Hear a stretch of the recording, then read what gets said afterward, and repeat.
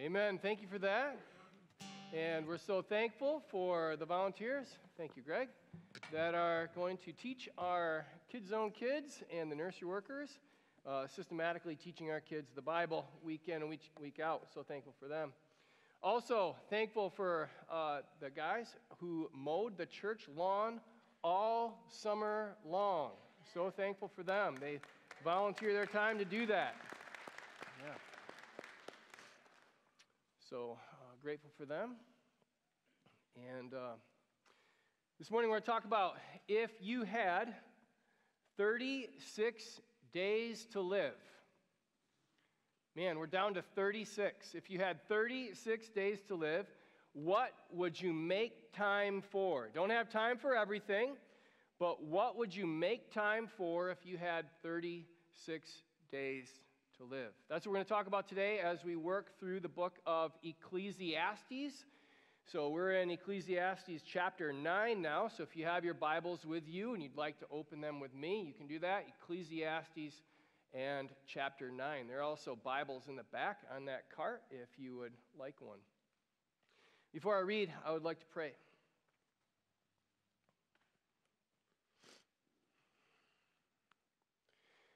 Dear Heavenly Father, we are your people, and you are our God. You are the King, and we are your kids. So, Lord, I pray that you would come and do your work in our hearts for your glory and our good. Lord, I ask that you would stand in front of me while I'm in front of them, and that you would talk over me while I talk to them. Do this for your glory and our sake. In Jesus' name, amen. So I'm kind of approaching this from the idea that I think the author of the Ecclesiastes is really trying to break down our idols, the stuff that we value more than God, so that we can enjoy life, so that we can enjoy God. Because when we are looking at the wrong things for more fulfillment or more joy than they can offer, we are setting ourselves up for frustration and anger. I'm just saying, I think a lot of us are frustrated and angry because we expect too much of the wrong things. Let me show you that kind of as we go. So, Ecclesiastes chapter 9 and verse 1. But all this I laid to heart, examining it all, how the righteous and the wise and their deeds are in the hand of God. God is in charge of all of it.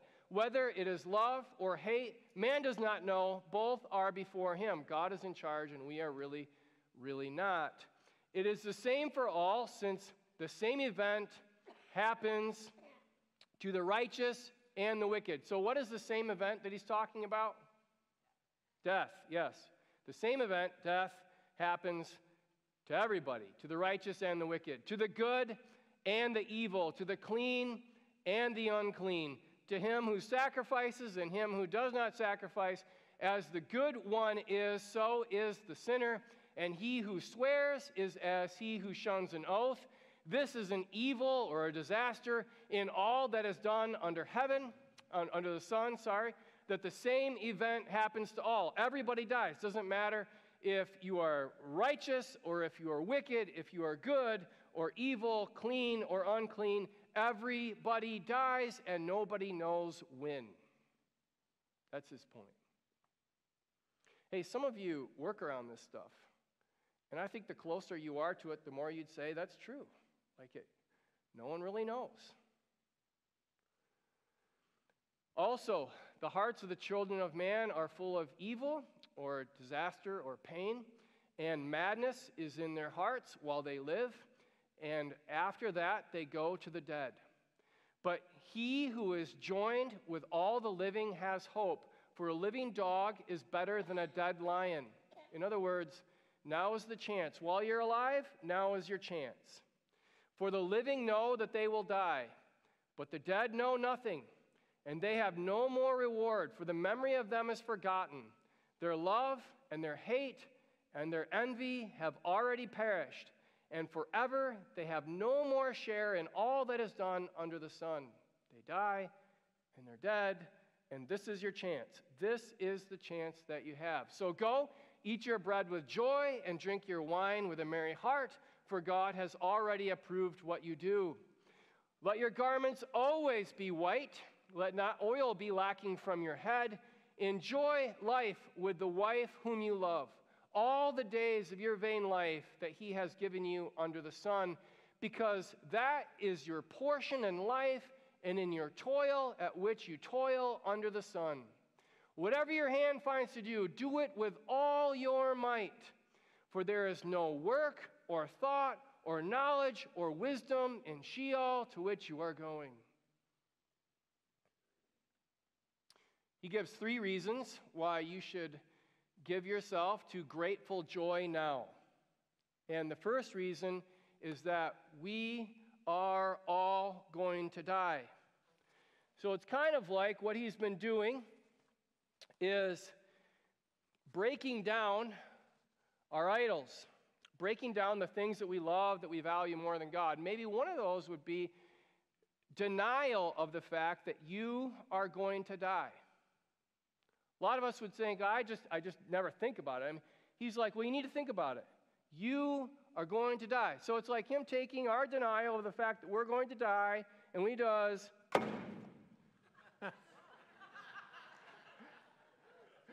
I really thought it was going to break. I did not know I had an indestructible cup. I mean, I usually test stuff. I thought, I don't need to test a glass cup. It will break.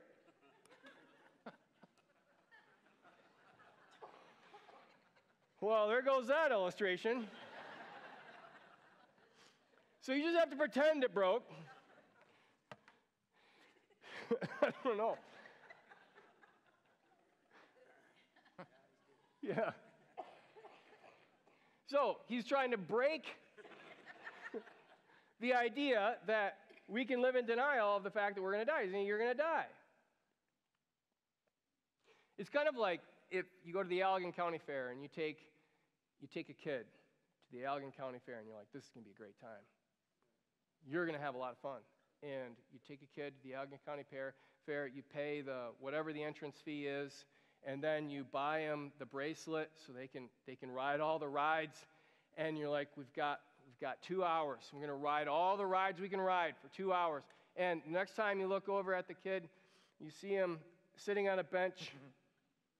He's kind of doing this. And you're like, bro, we don't have forever. Like, this is your chance.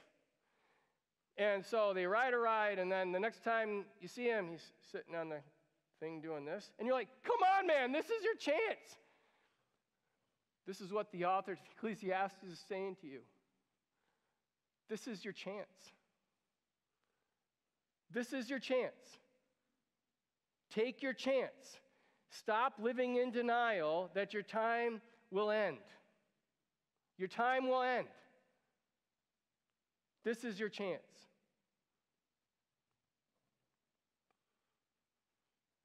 Then, the next thing he attempts to break is in verse 11. Again, I saw under the sun, the race is not to the swift. Okay, well then, who wins the race? If it's not to the swift, who wins? But his point here is that life doesn't always go how you think it's going to go. So you think, well, of course I'm in control. Of course I can win because I'm swift. He's like, life doesn't always go how you think it's going to go. He says, nor the battle to the strong. The strong don't always win because life doesn't always go how you think it's going to go. No bread to the wise because life doesn't always go how you think it's going to go. Nor riches to the intelligent because life doesn't always go how you think it's going to go. Nor favor to those with knowledge because life doesn't always go how you think it's going to go. But time and chance happen to them all. Like, it doesn't always work how you think it's going to work. For man does not know his time, like fish that are taken in an evil net. So think of the fish, think of Nemo swimming along, right? And all of a sudden, out of nowhere, there's a net, zoop. And the fish is like, what just happened? Man, how many times in life has that been you or has that been me? Like, we're just kind of minding our own business, swimming along, and there's a net, and we're taken by it. He says that's how life is. We're like fish that are taken in an evil net, or like birds that are caught in a snare. There's a bird just kind of sitting there, minding its own business, and then it's caught. So the children of men are snared in an evil time when it suddenly falls upon them. I'm kind of afraid to try this again, but I'm going to try it again. This is what he's saying. He's saying, you're hiding behind the idea that you're in control. And so what you're trying to do is saying, well, I'll have time for grateful joy and worship. I'll worship God later on after I've built a big enough pile. But right now, I don't want to lose my edge. Right now, I think I'm in control because I think the race is to the swift, or riches are to the wise, or bread. Like, I think I can understand how life is going. I think everything is under control. So I am just going to be in charge of my life, and I will take time to worship God and have grateful joy later on. And he's saying, you are not in control.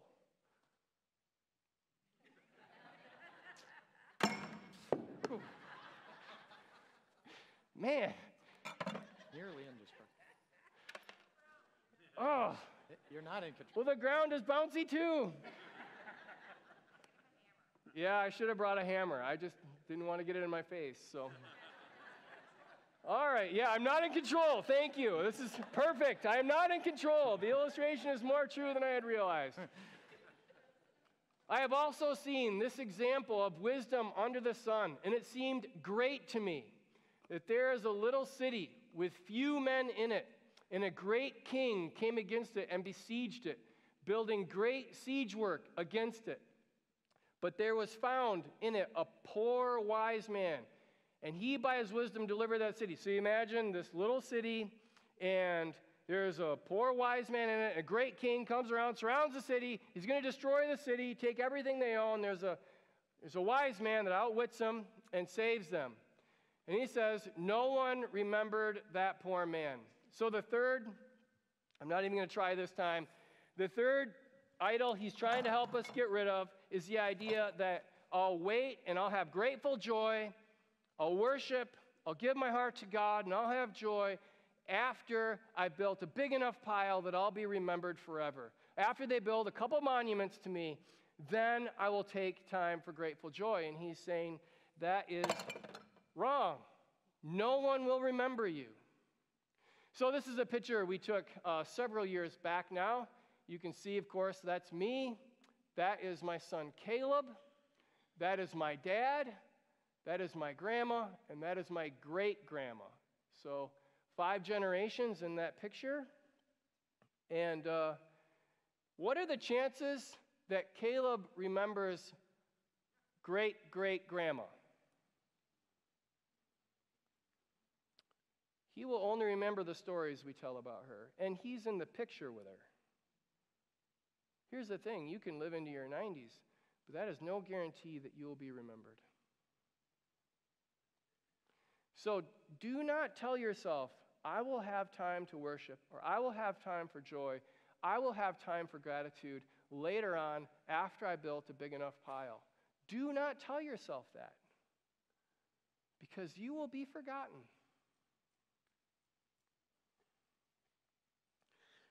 So the author is trying to break things so that he can build things. This is part of what he's building. Our room for helping us understand and find joy in God's gifts. So the first gift I'd want to talk about with you is the gift of the forgiveness of sins. So Jesus has reached rock star status in Matthew chapter 2. So this is not going to come from Ecclesiastes chapter 9, but it will come from a big view of the whole Bible, and then we'll come back to Ecclesiastes chapter 9 at the end. So Jesus has reached rock star status because he has healed the sick, he has made the lame walk, he has given sight to the blind, he has helped the deaf hear. Like, Jesus has been doing all these healings, and it is just like crowds, massive crowds are following him around. So he's in this house in Capernaum, and he is in there, and the paparazzi and everyone are surrounding him, and they're trying to get to him, and there's no way they can get to him. So they get their buddy who can't walk, he's bedridden, and they climb up on the roof of the house, and they make a hole in the roof of the house, and they let their buddy down in front of Jesus, and Jesus sees their faith. He sees how their beliefs led them to action, the strange, socially awkward act of cutting a hole in their friend's roof and letting a guy down in front of Jesus. So Jesus sees this, and what do you think he's going to say to the paralytic? Listen, because some of you know the story, so it's not going to work for you. But after they've seen him give sight to the blind, hearing to the deaf, heal the sick, what are they expecting? They're expecting him to say, rise up and walk. But what does Jesus say? Jesus says, your sins are forgiven. Why? Because the forgiveness of sins is the best gift. In fact, it is the only gift that matters until you have it. So imagine a father buying an incredibly expensive gift for his daughter, but then being mad at her and holding a grudge against her and not speaking with her and criticizing her and all these things. Would you rather have forgiveness and joy in the relationship, or would you rather have the expensive gift? I think you'd rather have both, but you'd want to start with forgiveness and joy in the relationship. I mean, imagine a spouse taking the other spouse on a dream vacation and traveling the world together, but never speaking to them, only being bitter with them, only being critical of them. Well, I mean, which one would you rather have? Would you rather have the dream vacation, or would you rather be on good terms with your spouse? I think you'd want both, but first you'd want forgiveness.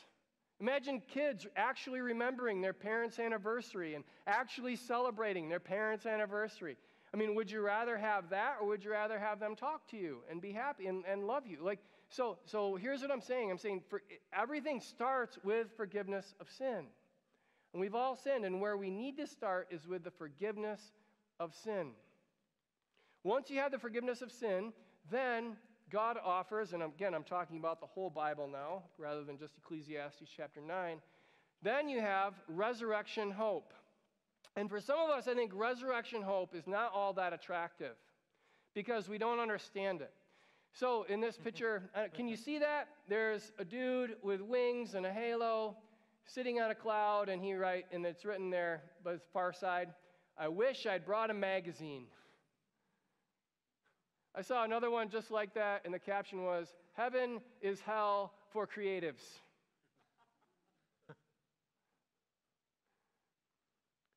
It's kind of how we think of heaven, which is wrong. I mean, it's dead wrong.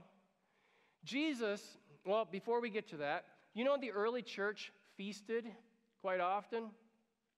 So in Jude, we read, these are hidden reefs at your love feasts as they feast with you without fear. So Jude is writing to this body of believers that has been infected by false teachers. And these false teachers are using and abusing them. And so he's saying these guys are like hidden reefs that a boat would go along and then hit, and you never saw it coming. You've maybe met people like that. But the point I want you to see here is they're having love feasts.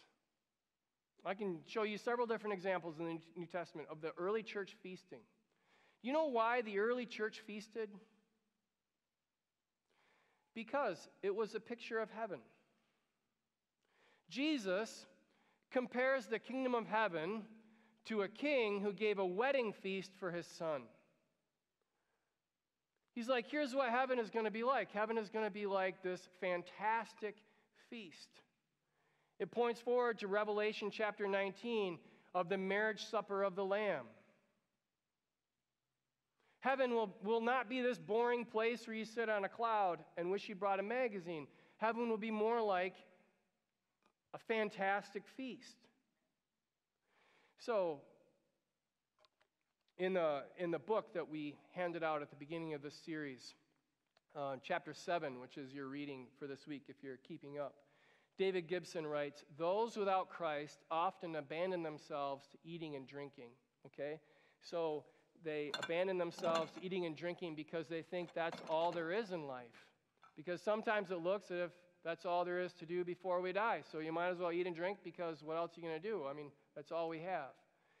But those who love Christ cherish eating and drinking because it looks a little like what we will do after we die. You see that?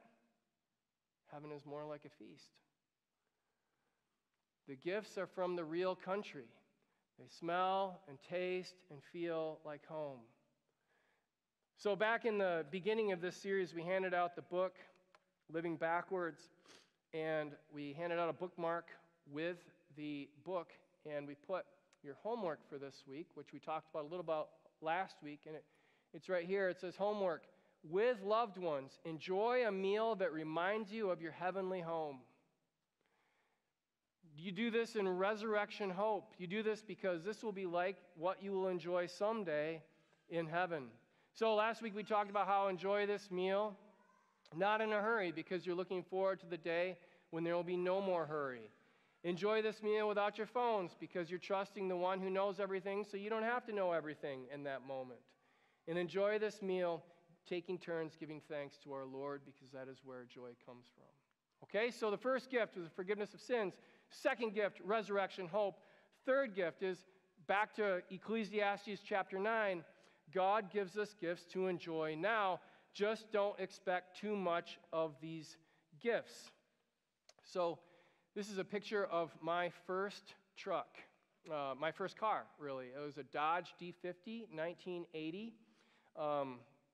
Fantastic little vehicle, as long as you don't need to go faster than 53 miles an hour.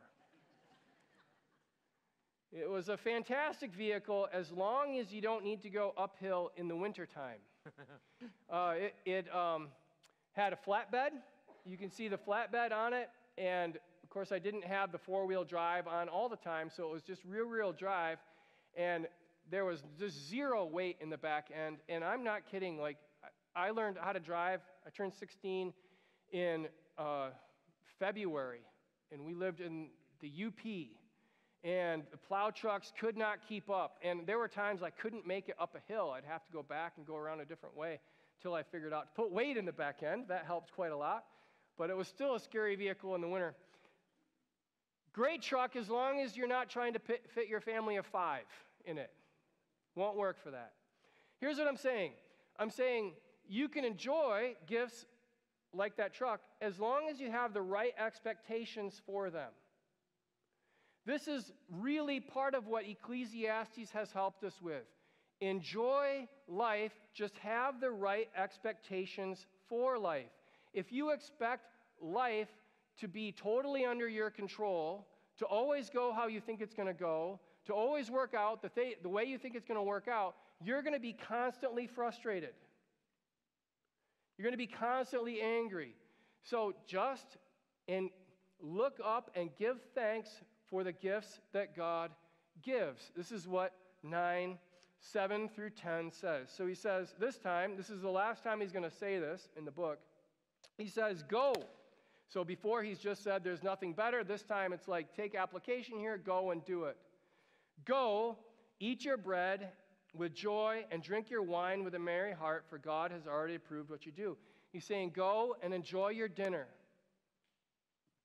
Just don't expect dinner to heal the wounds of your childhood.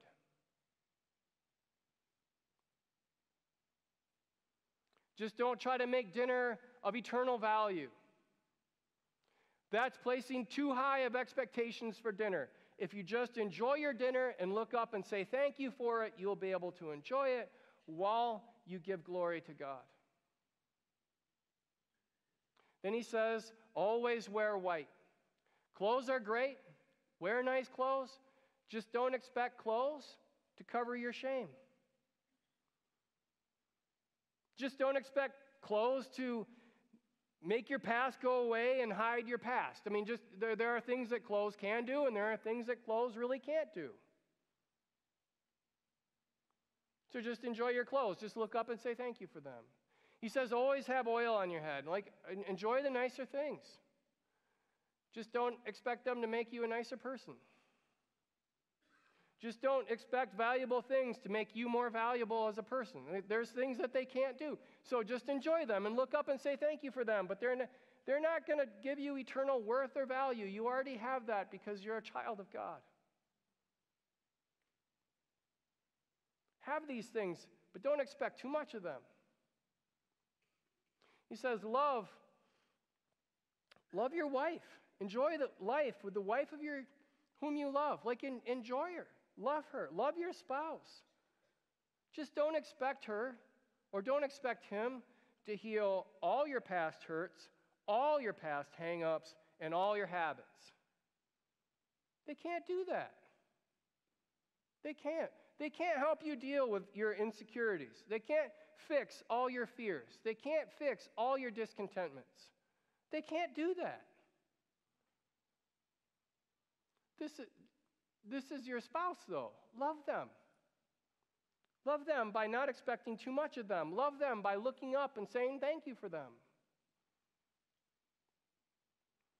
Love your work. He says, enjoy your toil. Work hard. This is the time you have. Work is good. I mean, it was created before the fall. It's very good. Something to give your whole heart to. Work hard. Just don't expect people to build monuments to you. Don't expect to be remembered forever for what you've done. Just don't expect too much of it. So thankfully enjoy all God's gifts in eternal hope because you've already received the forgiveness of sins. So this week, if you had 36 days to live, what would you make time for? I hope you'd make time to investigate Jesus' claims about the forgiveness of sins. If you haven't got that figured out, that's the first thing to figure out. I hope you'd make time to understand resurrection hope, because that will take the pressure off life now, knowing that there is a life to come. And I'd hope you take time to enjoy God's gifts now. After all, He gave them to you for you to enjoy. Dear Heavenly Father, I thank you for joy, for the forgiveness of sins, for resurrection hope. Lord, I thank you for all of this. In Jesus' name, amen.